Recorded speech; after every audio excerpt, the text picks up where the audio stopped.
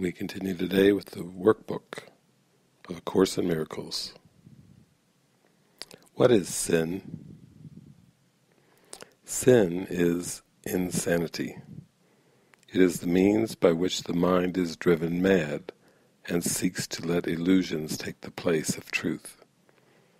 And being mad, it sees illusions where the truth should be and where it really is. Sin gave the body eyes, for what is there the sinless would behold? What need have they of sights or sounds or touch? What would they hear or reach to grasp? What would they sense at all? To sense is not to know, and truth can be but filled with knowledge and with nothing else. The body is the instrument the mind made in its efforts to deceive itself. Its purpose is to strive. Yet can the goal of striving change? And now the body serves a different aim for striving. What it seeks for now is chosen by the aim the mind has taken as replacement for the goal of self-deception. Truth can be its aim as well as lies. The senses then will seek instead for witnesses to what is true.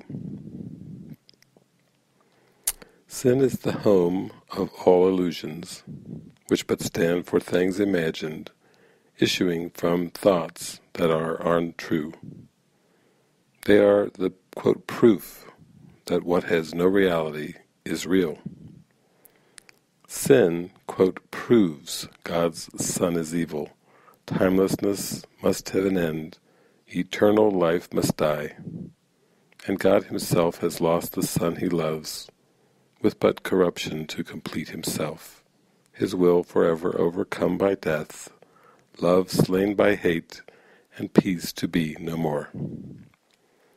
A madman's dreams are frightening, and sin appears indeed to terrify, and yet what sin perceives is but a childish game. The Son of God may play he has become a body, prey to evil and to guilt, with but a little life that ends in death. But all the while his Father shines on him and loves him with an everlasting love which his pretenses cannot change at all. How long, O Son of God, will you maintain the game of sin? Shall we not put away these sharp-edged children's toys? How soon will you be ready to come home? Perhaps today?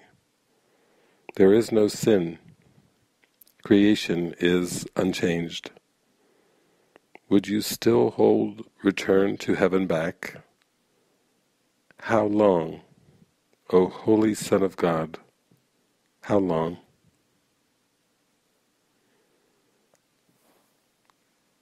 And we continue with Lesson 251. I am in need of nothing but the truth. I sought for many things and found despair. Now do I seek but one, for in that one is all I need and only what I need. All that I sought before I needed not, and did not even want.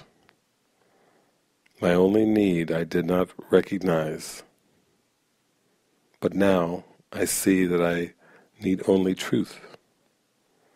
In that all needs are satisfied, all cravings end, all hopes are finally fulfilled, and dreams are gone.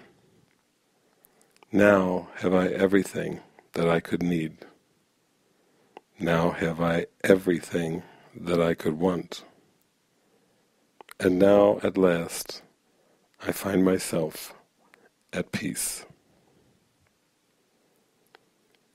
And for that peace, our Father, we give thanks. What we denied ourselves, you have restored. And only that is what we really want. Amen.